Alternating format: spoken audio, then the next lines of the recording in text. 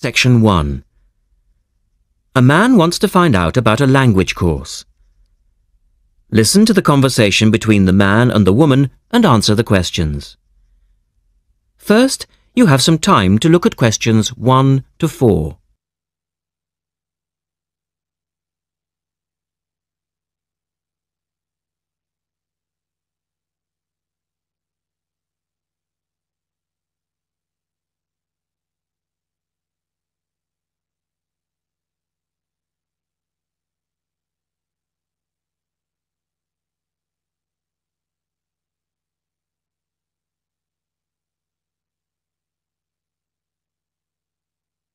You will see that there is an example which has been done for you. On this occasion only, the conversation relating to this will be played twice.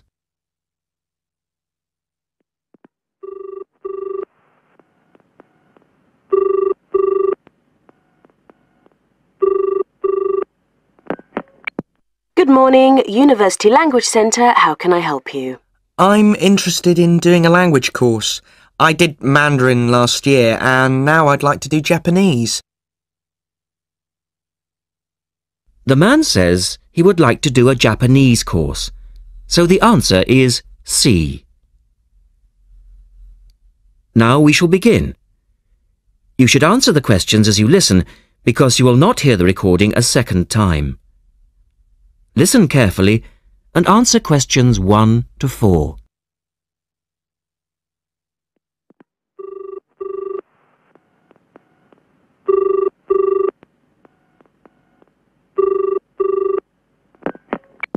Good morning, University Language Centre. How can I help you?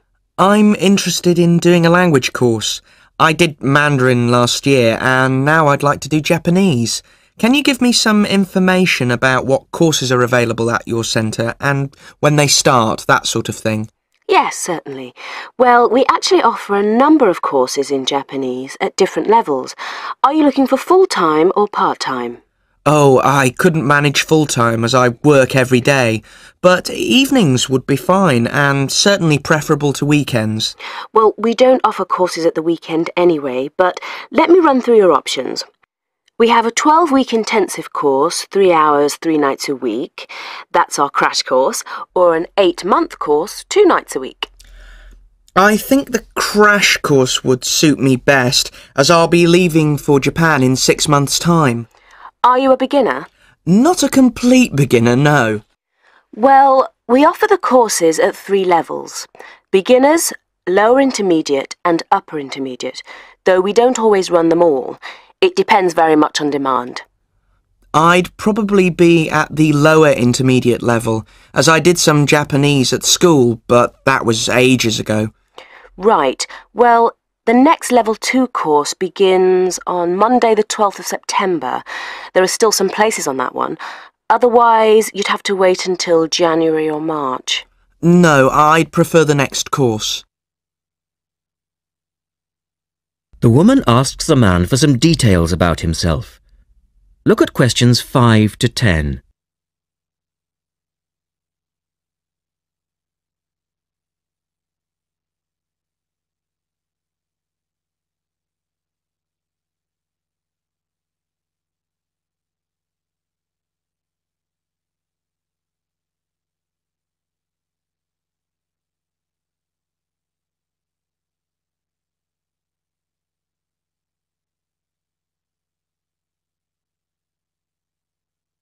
Now listen to their conversation and complete the form. Right. Can I get some details from you then, so I can send you some information? Sure. What's your name? A family name first. Haggerty. Richard. Hagarty? No, Hagerty. Oh, okay. And your address, Richard? Well, perhaps you could email it to me. Right. What's your email address? It's Ricky45, that's one word, RICKY45, at hotmail.com. And I just need some other information for our statistics. This helps us offer the best possible courses and draw up a profile of our students. Fine. What's your date of birth? I was born on the 29th of February, 1980. 1980? So you're a leap year baby. That's unusual. Yes, it is. And just one or two other questions for our market research, if you don't mind. No, that's fine. What are your main reasons for studying Japanese? Business, travel, or general interest?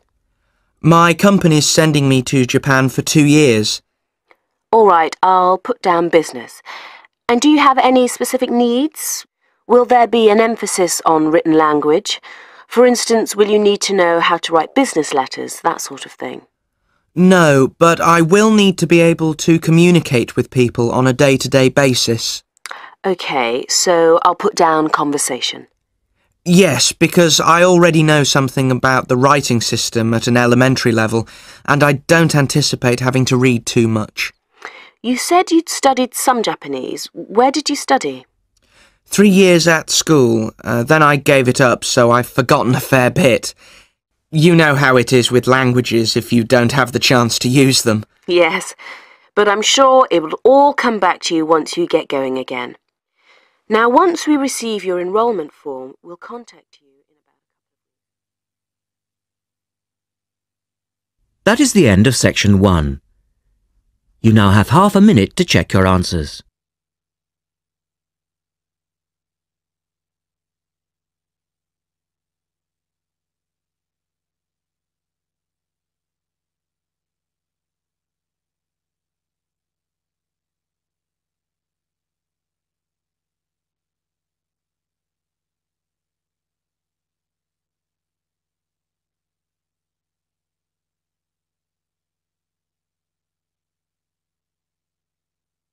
Now turn to section 2 on page 54.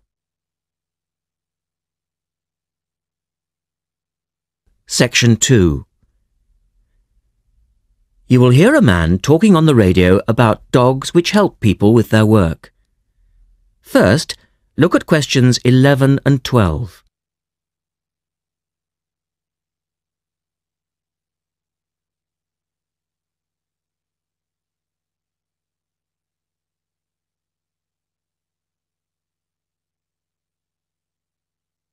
As you listen to the first part of the talk, answer questions 11 and 12.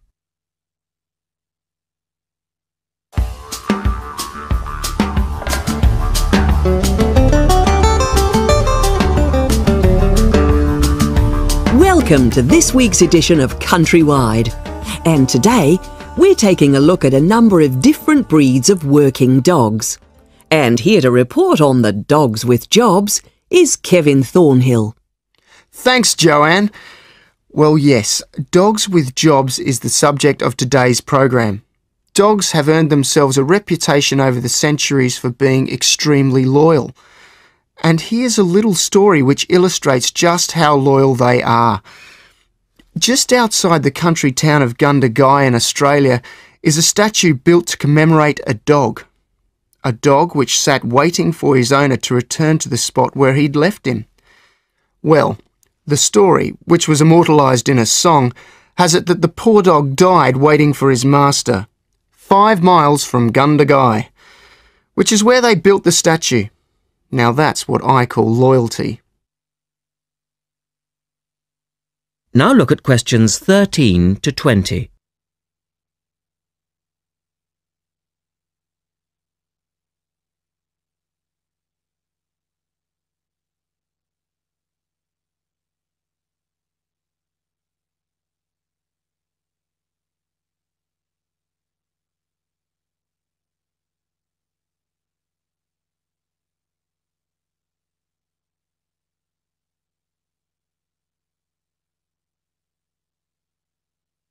As the talk continues, complete the table for questions 13 to 20.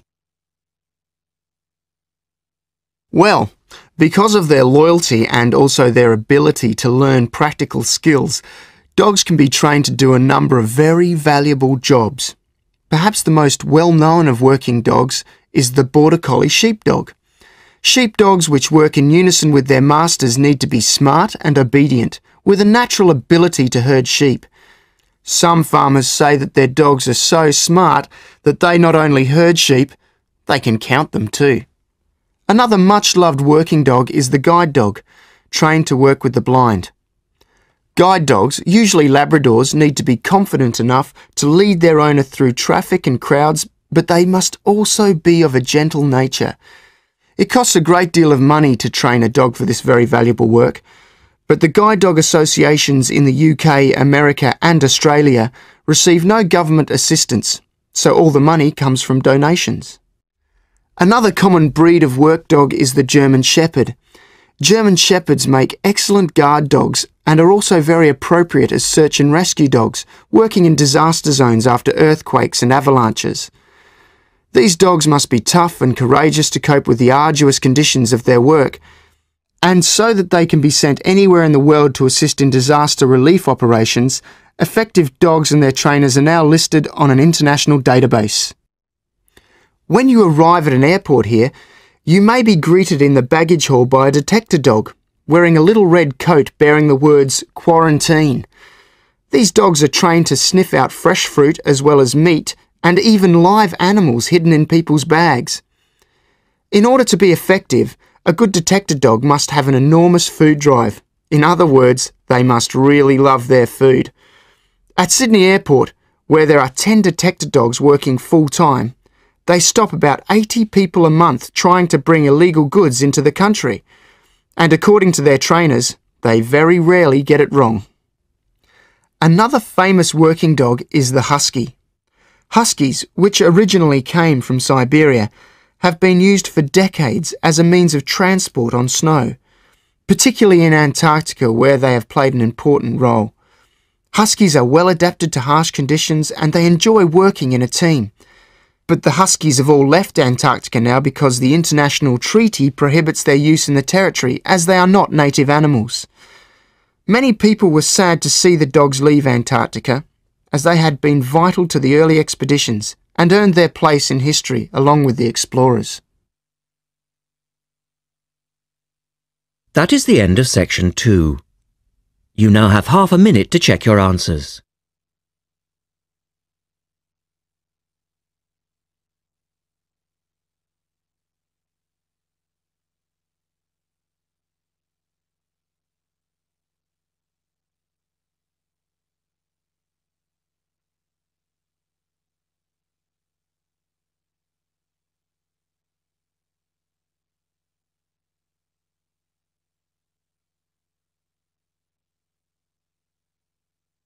Now turn to section 3 on page 55.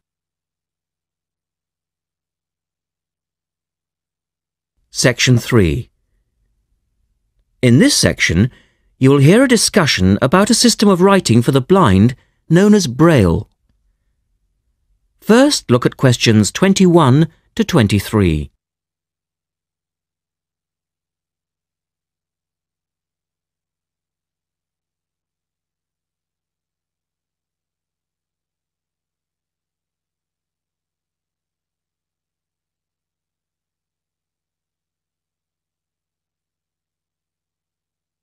Now listen to the first part of the discussion and complete the notes for questions 21 to 23.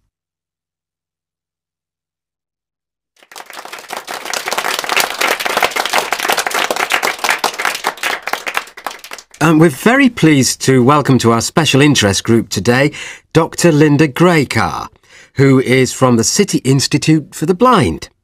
Linda is going to talk to us about the system of writing for the blind known as Braille.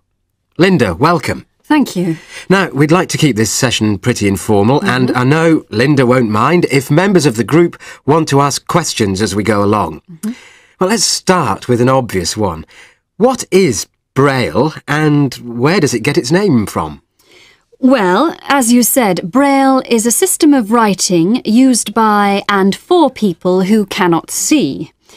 It gets its name from the man who invented it, the Frenchman Louis Braille, who lived in the early 19th century. Was Louis Braille actually blind himself? Well, he wasn't born blind, but he lost his sight at the age of 3 as the result of an accident in his father's workshop. Louis Braille then went to Paris to the National Institute for Blind Children, and that's where he invented his writing system at the age of only 15 in 1824, while he was at the Institute. But he wasn't the first person to invent a system of touch reading for the blind, was he? No, another Frenchman had already come up with the idea of printing embossed letters that stood out from the paper, but this was very cumbersome and inefficient. Did Louis Braille base his system on the first one? No, not really. When he first went to Paris, he heard about a military system of writing using 12 dots. This was a system invented by an enterprising French army officer, and it was known as night writing. It wasn't meant for the blind, but rather for battle communications at night. That must have been fun. Look at questions 24 to 30.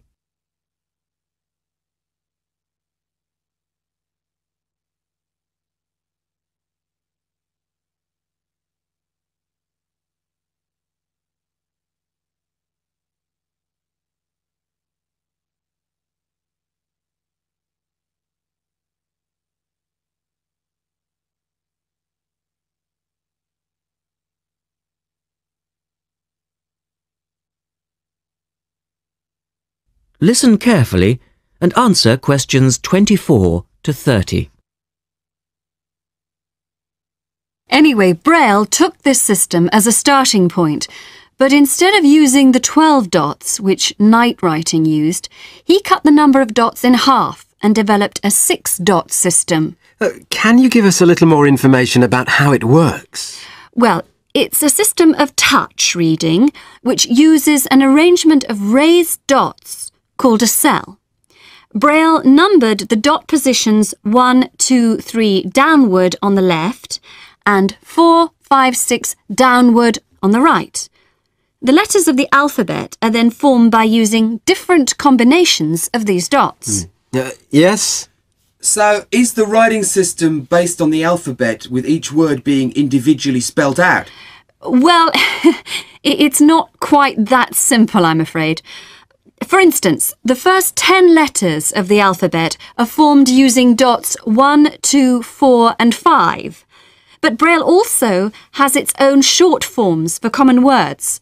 For example, B for the word but and H for have. There are many other contractions like this. So you spell out most words letter by letter, but you use short forms for common words? Yes. Though I think that makes it sound a little easier than it actually is. And was it immediately accepted? I mean, did it catch on straight away? Well, yes and no. It was immediately accepted and used by Braille's fellow students at the school, but the system was not officially adopted until 1854, 2 years after Braille's death. So official acceptance was slow in coming. I suppose it works for all languages which use the Roman alphabet. Yes, it does, with adaptations, of course. Can it be written by hand, or do you need a machine to produce Braille? Well, you can write it by hand onto paper with a device called a slate and stylus. But the trick is that you have to write backwards, from right to left, so that when you turn your sheet over, the dots face upwards and can be read like English from left to right. Oh, I see. But these days, you'd probably use a Braille writing machine, which is a lot easier. And tell us, Linda, is Braille used in other ways, other than for reading text? Yes, indeed. In addition to the literary Braille code, as it's known, which of course includes English and French, there are other codes. For instance, in 1965, they created a form of Braille for mathematics. I can't imagine trying to do maths in Braille. Yes, that does sound difficult, I agree. And there's also a version for scientific notation. Oh, and yes, I almost forgot. There is now a version for music notation as well. Well, thanks, Linda. That was most interesting. Now, does anyone have any last questions? Yes. Roughly how long does it take to learn to read Braille? Can you do it in a day? Listen carefully and answer questions 24 to 30.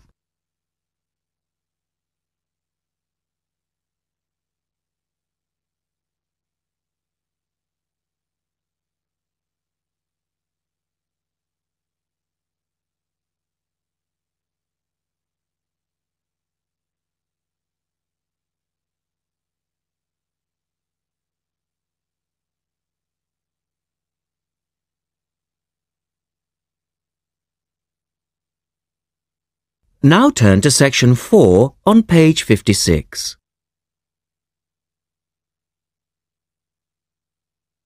Section 4. You will hear a talk about memory in babies and young children. First, you have some time to look at questions 31 to 35.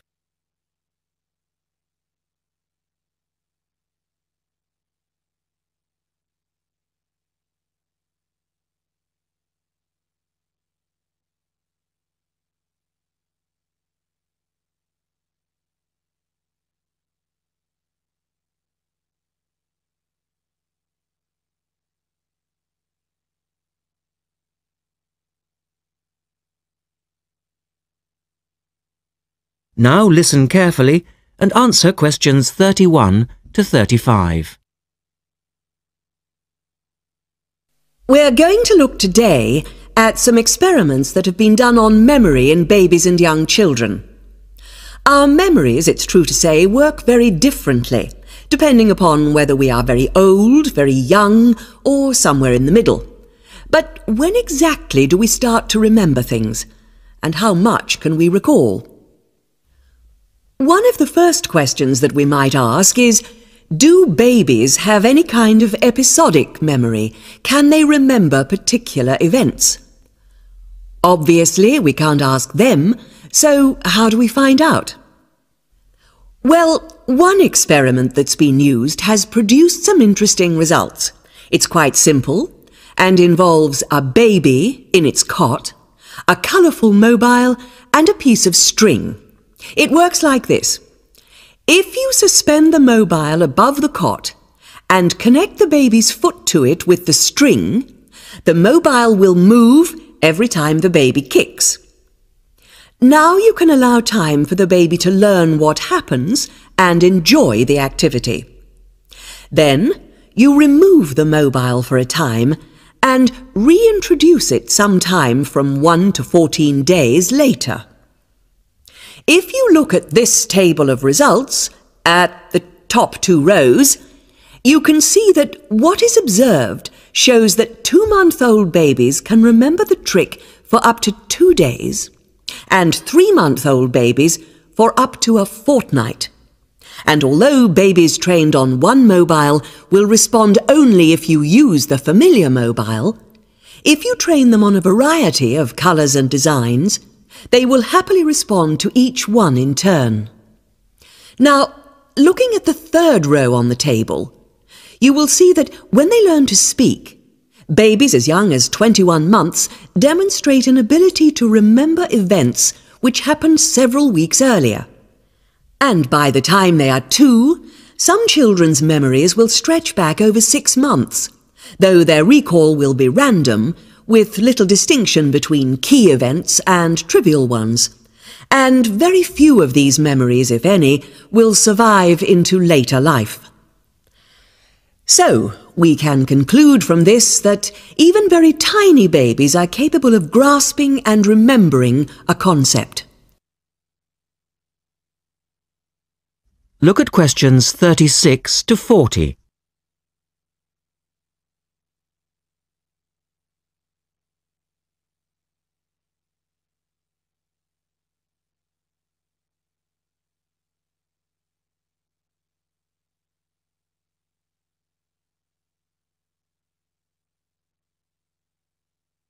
Now answer questions 36 to 40.